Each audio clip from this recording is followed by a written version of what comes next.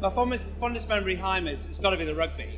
I played for the first 15 when I was very young, 15, and I remember these guys were like 6'5", and I was very small of those days, but I was quick so I could dodge them.